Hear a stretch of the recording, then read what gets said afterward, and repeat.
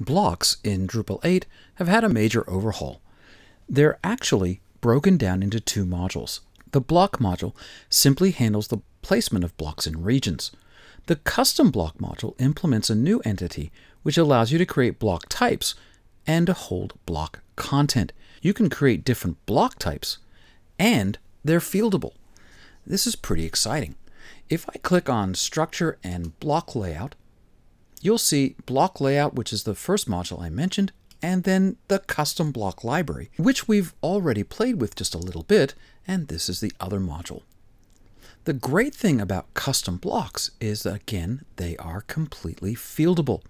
So let's add a custom block that allows users to download PDFs from a particular hotel's node.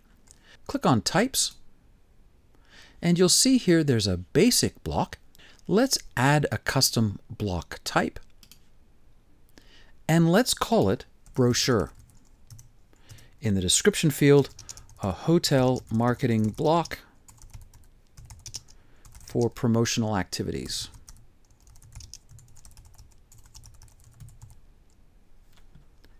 Click Save, and now we have a basic block, which you're used to, and a brochure block. Let's manage the fields. This should now be pretty familiar to you. All right, let's add a field.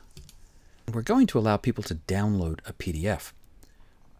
So let's go ahead and choose File and call this Hotel Brochure.